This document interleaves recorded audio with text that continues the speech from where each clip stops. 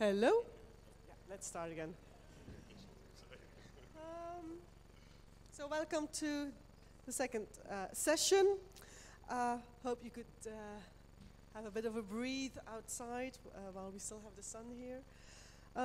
Let's dive into, well, we already did actually before the break, but dive further into scientific workflows and hear what scientists have to tell us and how they can provide us with some more help on deciding, on seeing what is expected of us as a community.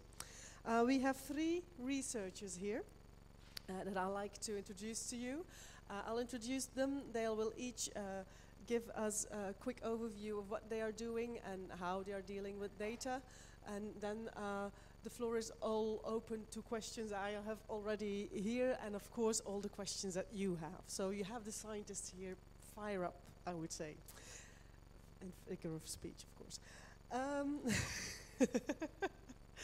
So we have there on the right for you, Joris van Zundert.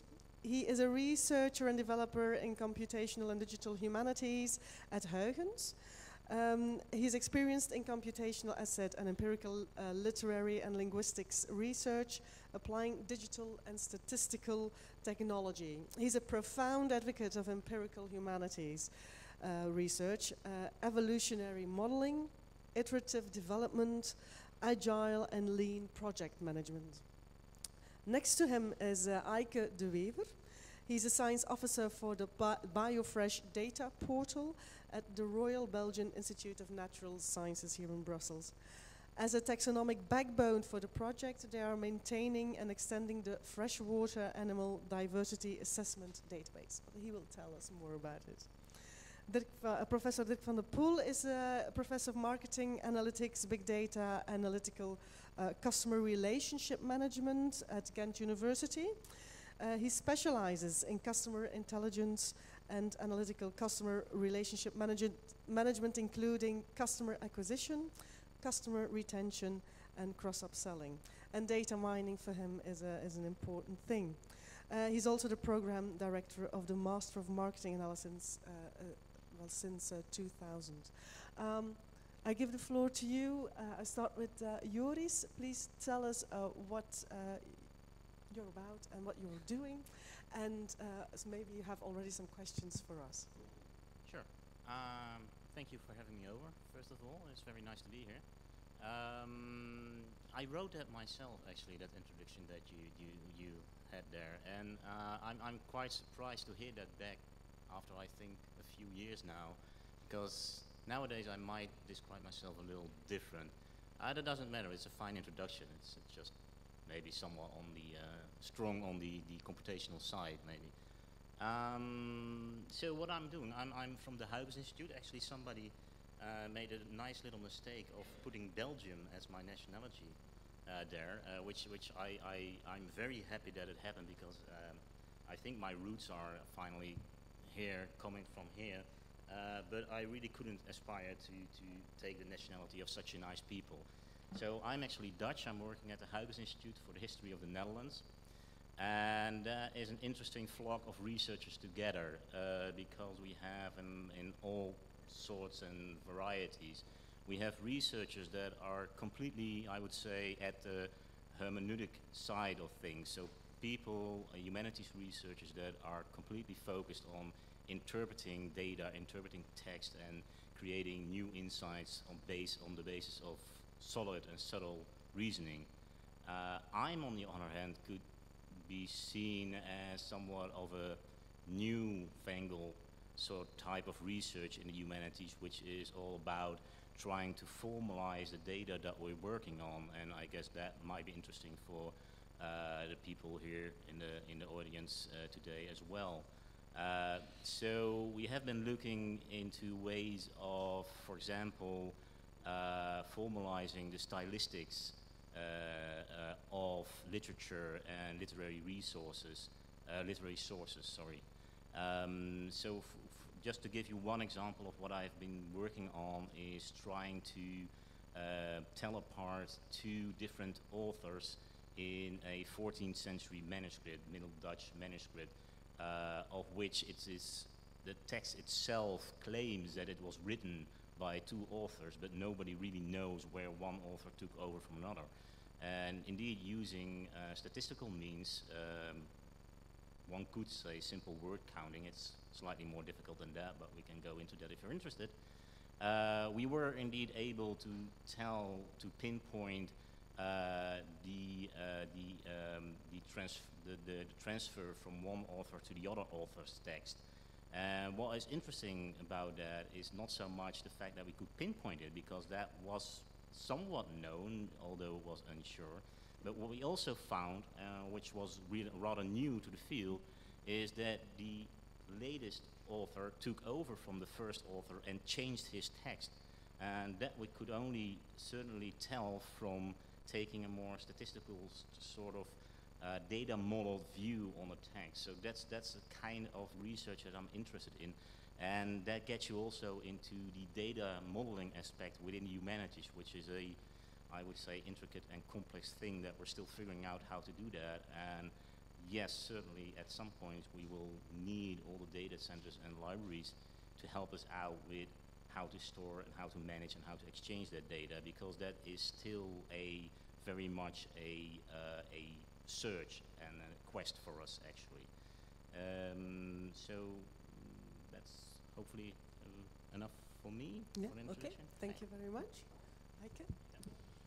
So I'm Eike de Wever. I'm coming from a completely different background. I'm a biologist, and I studied here in Ghent University, and I did a PhD on aquatic microbial ecology. And this brought me into contact with several types of data. One of them are genetic sequence data, for which there's a very nice repository which is called GeneBank, which, well, every scientist who's worked with sequences has knows about. On the other hand, I've worked a lot with experimental data where it's very much each researcher on its own, except, well, if you collaborate on this particular experiment, but it's typically a rather small group of people working on this data set. And then I've worked, after my PhD, a little bit with remote sensing data, with remote sensing imagery, where I have both worked with satellite data, where you're just relying on the big providers, and where it's more a matter of them describing what you actually did with this data to have some metadata on this.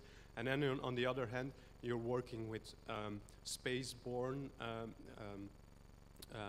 imagery, where actually the team of people we worked with, they paid for a plane to go out to take pictures of a certain area, and then it's also up to the group to take care of the storage of such data, which have they're very expensive to make these pictures, and they could be reused for different purposes. So it becomes really important to get a decent archiving facility. And now, about 3 years ago, I started my job at Royal Belgian Institute of Natural Sciences, and for those living in Belgium, it's known as the Dinosaur Museum. And it's quite a big institution. It's among the top 10 natural history museums in terms of the size of its collections in the world. And I'm working on an EU project called BioFresh, which is focusing on freshwater biodiversity. And we're trying to get data together on which species occurs where on the planet. And for instance, if people catch a fish in a stream and they would report it, then BioFresh is interested in this kind of data to get a global overview of where species occur. The big problem there is, and this in this job I come into contact with data of, every day, and the big problem there is that there's like this long tail of data where individual researchers they go out to a pond and to see what's living there, and if you're lucky they make a publication out of this, but sometimes they just don't care, and this data gets lost. In the best case it's in a paper, but it's not, the data is not deposited. In the worst case it's just going to be lost. It's on their hard drive, what they found there, but it's never going to be used. And freshwaters are really one of the, is the environment that's under the heaviest threat. The biodiversity is decreasing in freshwater at rates which are much higher than in the marine and terrestrial environment. And if we want to get a good idea of what is actually going on, why this is the case, what we can do to stop this, what will happen under climate scenarios for different species, we need to have a better view on where species live and under which conditions. And by bringing all this data together, and especially those data in the long tail, this would help a lot, but there's still a big effort that we need to go through, because, well, scientists are just reluctant to make this kind of data available. So that's it for me for now. Okay, thank you, Eike. Dirk? Hi, I'm Dirk van den Poel, Professor of Marketing Analytics here at Ghent University. And when I got started with my PhD about 20 years ago, sounds scary, most of the data we had available was company internal data. So I'm in marketing, so what we do is we analyze marketing data, consumer behavior data, and so we try to figure out how the consumer behaves under certain conditions, and we try from the point of view of the company to optimize how things work. And at that time we only had internal data. Now, even just internal data is a lot of data. In the case of marketing, because as you know, you're all consumers, you go to the supermarket, you scan your loyalty cards to get your points, and what we get out of it, out of the process, is lots of data. So what you purchase, and more importantly, what you purchase together in one basket, and we, as researchers, we want to understand what's going on in this purchasing process. So even these, let's say, purchasing data is just recording what you purchase, is in fact the end result of a whole process that has been going on in your mind, in your social environment. And so when I started 20 years ago, we only had the end result, the purchase. In the meantime, we, of course, we had the development of the internet and all kinds of, let's say, social media in the meantime. And what made this possible is, in fact, understanding or giving you additional data on what's going on between, let's say, you viewing an ad on TV, a commercial on TV, you thinking about a product, should I buy it, shouldn't I buy it, and so on. So the whole thought process is much more documented right now, because we also see your information searches on the internet. So as opposed to just having the end result, the purchase, we now have the whole process information available. So in the end, let's say 20 years ago, we only had hundreds of gigabytes of data, which is still a lot of data, but limited. And now we have terabytes of data, and even some companies go up to petabytes of data because of, let's say, the intermediate processes that go on. These companies, they can observe every tweet you send out about their company. And so this, sending out this tweet may reveal something of your thought processes that brought you to either buy or discard a certain product. Now, this is, let's say, just observing what we do as consumers. But there is more to that, of course. We are not always rational consumers. You also want to tap into, let's say, the attitude a consumer has towards a brand.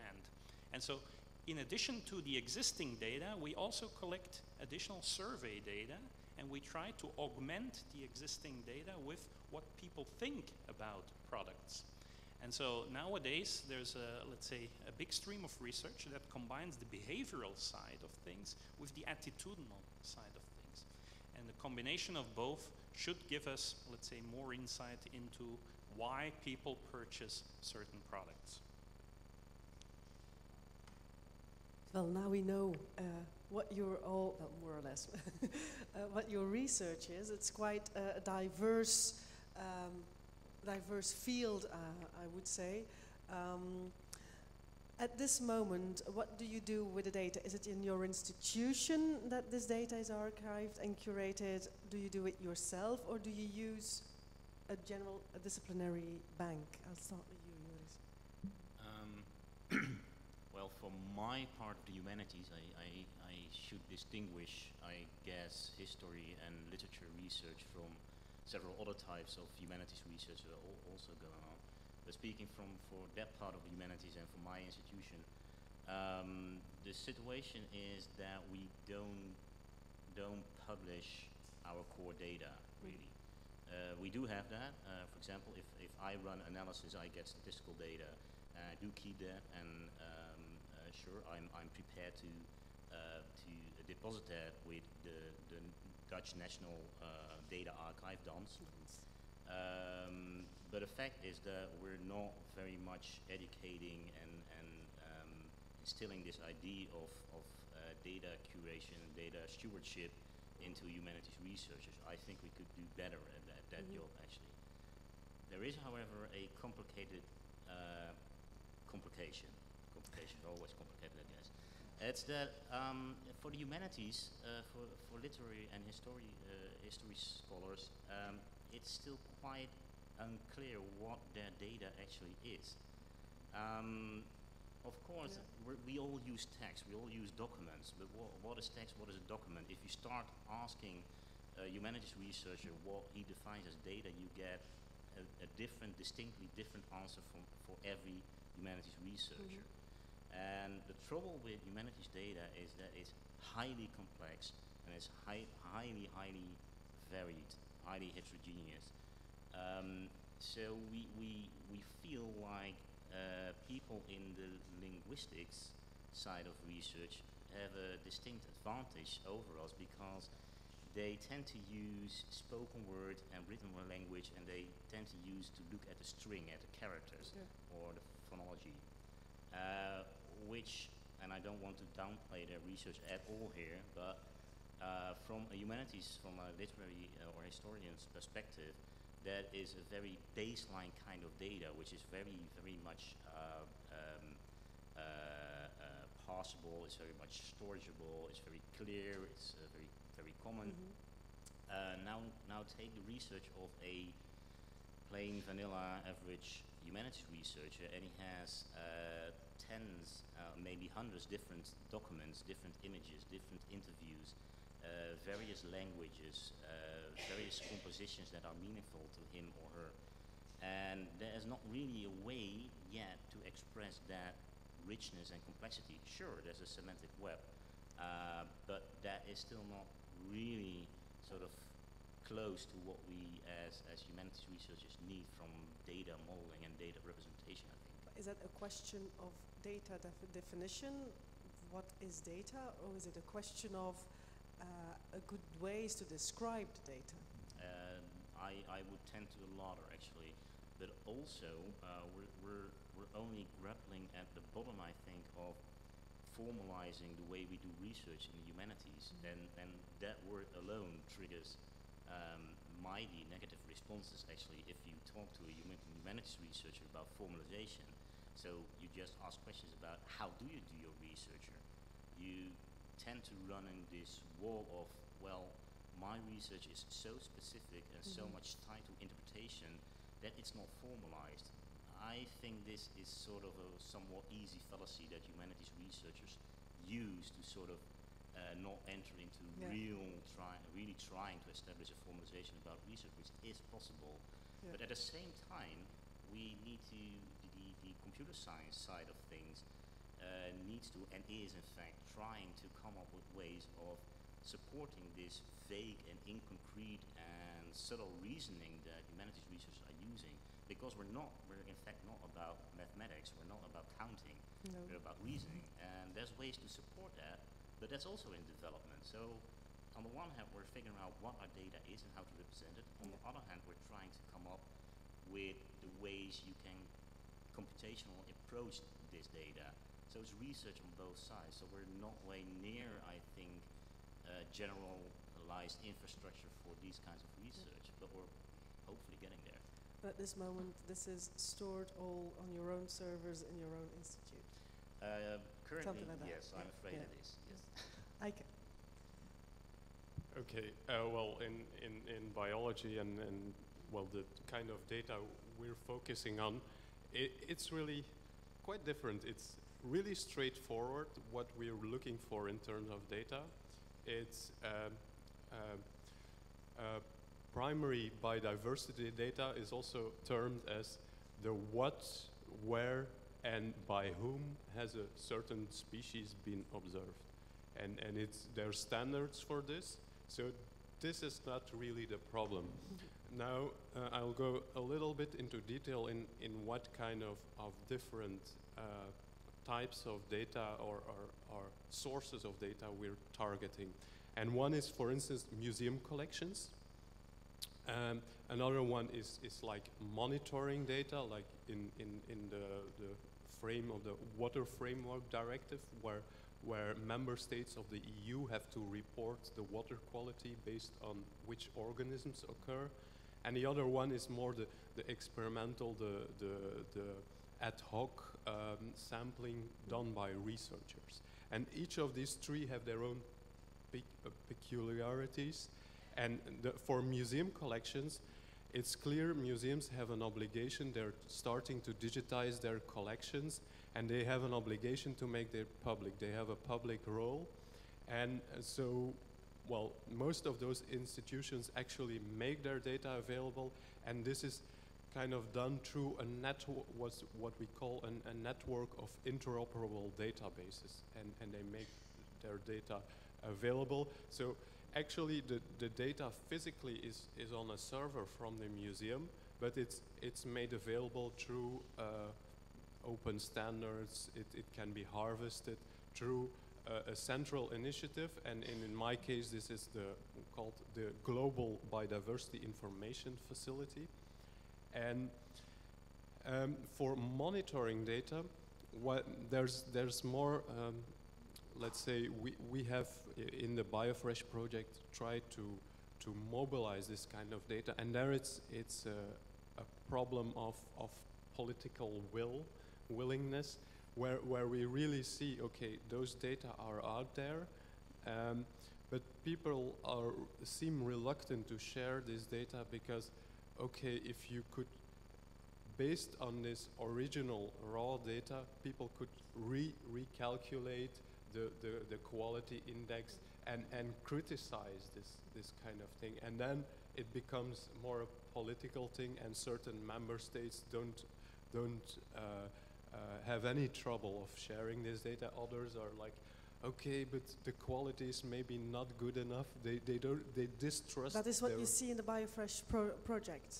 You stumble upon that obstacle that not everyone is willing to share, and that a data quality question is an issue there. And then, well, you have the researchers themselves, and then you run into different stories again, like, okay, I don't get enough credit for this is the presentation by Sarah Callahan.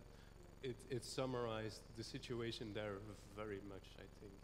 So we have the whole range of everything in place. Do you think it's necessary? How do the peers react in the project? do they force each other or really demand to open up the data or to make it available somewhere for sharing? So, well, the nice thing within our project is indeed that we have the researchers in the project. They have their own data, and well, because we're a project that's supposed to show off how you can make this data available, they are under a certain pressure. But even it's still now we're running into the fourth year, the last year of our project, and still a lot of these data sets that we still need to really get it from the researchers within our own project. So there's a long way to go. What's your experience with that? Yeah, so given that we are working with highly sensitive data, I think most of us wouldn't like our purchases being thrown on the internet. So it is a very, very sensitive topic in our field. But we have to archive. Absolutely, and so we have to sign lots and lots of non-disclosure agreements. So NDAs are really a pain in our line of business, but that's the way it is. Of course, you could argue, why don't you anonymize data sets? And to some extent you can do so, but even doing that is really tricky, because there's always this one data source that is external to your data that could augment your data in such a way that you could actually identify who is behind the data. So we have to be extremely careful with that. But still, it is a very important issue, actually even that important that one of the leading journals in our field, the Marketing Science Journal, actually they published in their editorial of January, February 2013, so this year, about a new policy they put in place that you have to share the data with them. But even more so, not just the data, the raw data, but also the programs you used to validate the results. And so you're already there, you have the question in front of you. Absolutely, and so there's a push towards this openness, and I'm very much in favor of that, because we're also doing lots of open source software development, so we actually support that, but even though our companies that fund us don't support that part. But there is a big push towards this. The open question is, will it happen? Because even this journal, if you read the editorial, so they put in a mandatory process, but at the end they say you may apply for exemptions. Yeah, but when you talk about openness, we can't avoid it. There are some data that we cannot put out in the open, but we have to make sure that it's somewhere safe and it can be repeated, that it can be curated. Do you have help in your universities on that front from your university, or do you say we need or your institution, or do you say we really need a more national approach, or we need every library to step in and help us on this subject? What is your feeling about that? Do I understand your question correct, that you're asking whether we have sufficient help and support in opening our data? No, or it's as well the archiving and curating. So it doesn't have to be open then, but in both sense, because when you want to have data out in the open, you also have to make sure that it stays open and that you curate it, that you archive it. But some data will not quickly be open because it's too sensitive, I can imagine. Yeah, but it's both. Yes, and there's lots to be said about that, I guess, but let me give you two things that I think are pointers or could be important, at least for the humanities side of things. First, there's what is our data? I mean, if it's journal articles, I think the situation is sort of under control in the sense that we can publish these, and libraries are doing their jobs, and so these get stored and archived and preserved and opened and discoverable. So that's something we trust in, as it were. But then there's the sort of digital born data, the data that gets created while doing your research, and this is very much, we're now experiencing sort of a not a full switch, but at least the humanities researchers is augmented with this idea of open science approaches indeed. So where your data is being produced sometimes by crowdsourcing, and also the research process itself is much more open, collaborative, and it also means that, for example, in the case of digital editions, these might not be closed down anytime soon, so it might not be done at some point. So how do we cope with this data that gets updated every time and again? Versioning and things like versioning, etc., etc. So these are very much difficult problems we're still struggling with, and yes, we certainly could use the help of libraries and archives there. Now, there's the thing about open data, open access data, apart from some things that you can't disclose for ethical reasons, of course. I think that the big trouble there is that no researcher will deny the usefulness of open data. And usually within the humanities, it's not very sensitive data in the sense that, oh, somebody will scoop my research. So that's not a very big issue. But what a big issue is crediting. The people creating this data and creating data sets and opening up data, publishing data online digitally are usually never academically credited for doing so. And this is... So you say there should be a policy initiative there, because I'm not sure how we should implement that policy, yes, actually, but indeed... I don't say top down, but I mean somewhere there must be yes, a policy. There's definitely an urgent need for crediting, just, you know, creating data set, publishing data. If we don't sort of, if we keep only crediting monographs and journal articles, open access data will not very soon happen. Not even if you are increasingly, this is just a demand from your funders. Yeah, but even so, there's no good stewardship in pressing people into it alone. Yeah, lots of research is done now on that level. How can other means of assessment, also in opening up data and data publications and things like that. That's absolutely sure. I want to ask you that you have really big, rather big data sets. I was thinking about the petabytes as something else, but it's a big data set. How many versions, do you version the data? How do you want to preserve them? How do you want to keep them? It's actually a very big issue in our field, because the other thing is that we do modeling on the data. So we do not just describe what's in the data, we actually try to figure out causal relationships. So we hope in the data there are some natural experiments where, for example, prices were lower at certain point in time in the supermarket, and at other points in time they were higher. And we try to use these differences to infer what price is doing and whether a lower price actually helps us in buying more.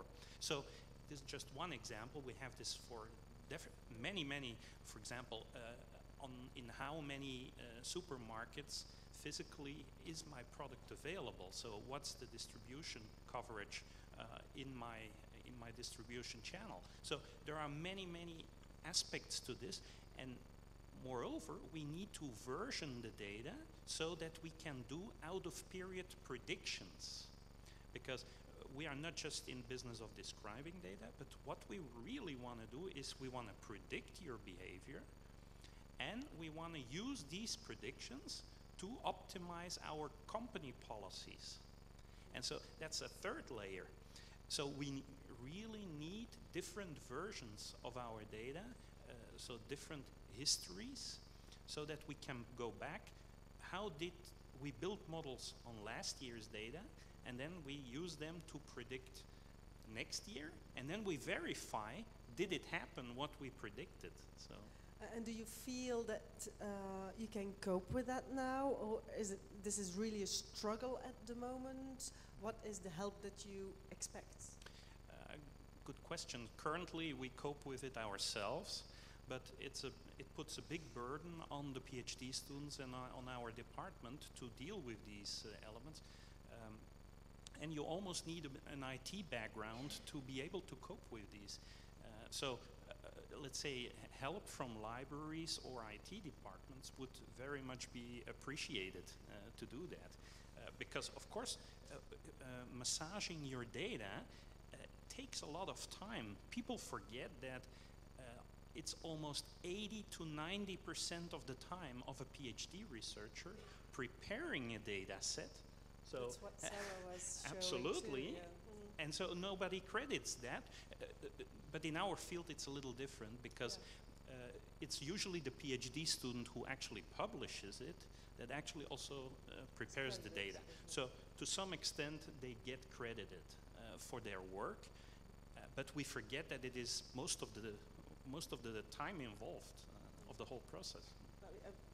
It's absolutely so that you need help from the libraries, but I think we have to work together to get the right frame. Which data do we need to collect? How is it described? I don't know. We don't have that much time anymore. I really want to know, what do you think in the audience? What would you like to ask the scientists? What information do you need to help them? What pops up in your mind? Anyone having a remark or a question on that side? No one? Yes, Kev.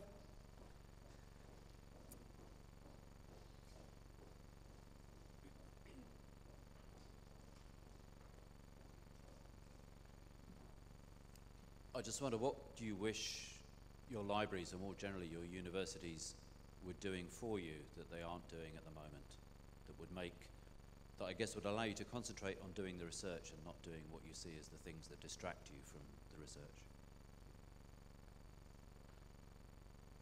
Yeah. Well,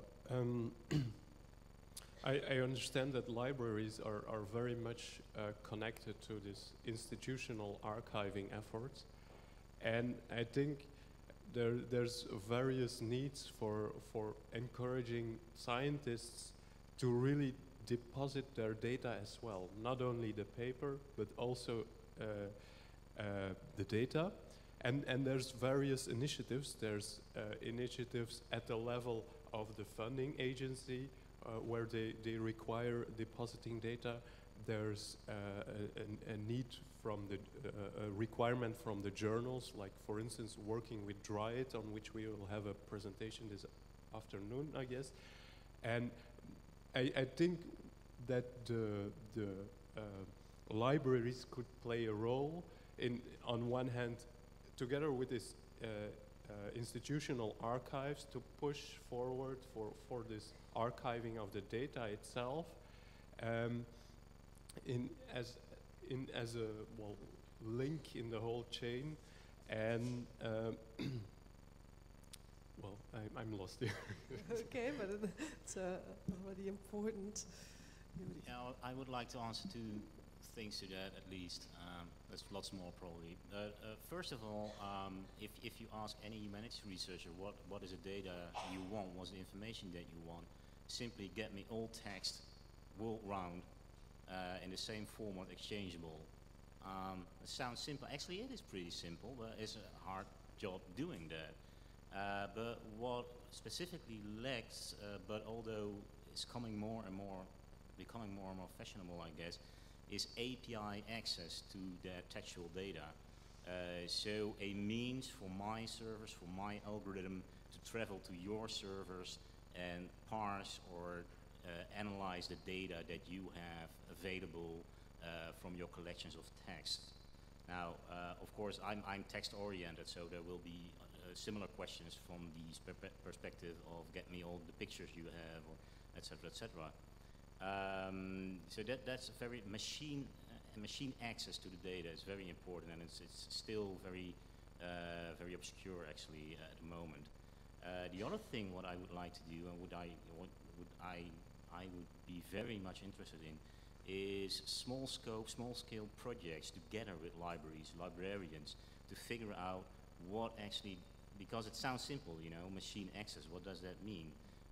But if you go into really doing research, you discover that there's all kinds of workflows and description problematics that you want to get solved, and we need far and far more information on actually doing that. And I think this is not by the way we gain this information, this knowledge, is not by doing some grand, broad, European-wide one-off project, but by a multitude of small projects with specific libraries and specific research questions, so that we can accumulate that knowledge on how humanities researchers actually access that information.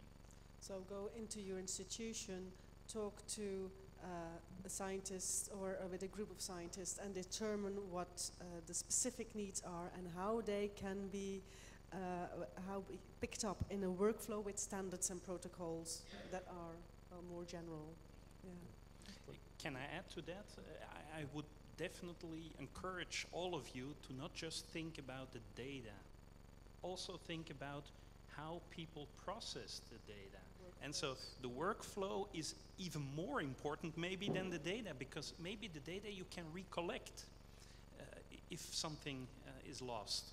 But imagine, for example, the case that we saw a few months ago or a few weeks ago of these two Harvard professors that did a very famous study on austerity, and their conclusions have been used by our political leaders, but it turned out that they made a small mistake in their Excel analysis. They excluded 6 data points, and these were 6 outlying data points that made sure that the conclusions were, some would argue, wrong, others would say, yeah. So the importance of the process and the programs and the code is as important as the original data. Ike, you wanted to say something? Just a small addition. So linked to the role of libraries, linked to the institutional archives, I believe there's an important role in terms of guiding researchers towards certain repositories. Let's say they have this type of data. Okay, this would be the best fit for your data to deposit. And I think could be an important role for the library. And scientists would accept that from us librarians? Well, yeah, but it's a valid question. Sometimes they don't, sometimes they will. You would accept that? It's like, okay, it's this institutional archives itself, they're not too popular, I would think, in general. But it's something they have to do with, and if at that stage you can offer them some help, some guidance, I think it's welcome addition. Thank you. I have to end here, I'm afraid. Let's talk more at lunchtime, but I'm afraid I have to break it off here.